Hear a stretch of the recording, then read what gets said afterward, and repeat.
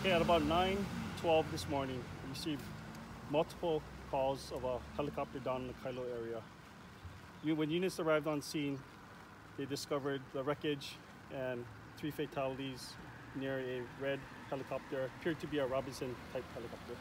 The 3 fatalities that we discovered were all part of the helicopter. Okay. Yes.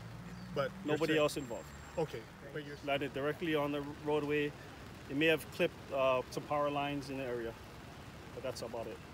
Yes, we have our criminal investigation division units on scene, and also I believe I saw the medical examiners just pull up, as well as EMS and HFD. So it could take a good part of the day, probably. Yes, it probably will. O'Neill was a very busy street, especially during the morning hours. People going to work, people going to school. It could have impacted a bigger part of the community. So we was fortunate it just happened in isolated in one area, and it didn't hit any vehicles or pedestrians in the area. Yes, of course there's bystanders that responded quickly and did what they can. So we're very thankful that the community could help us out.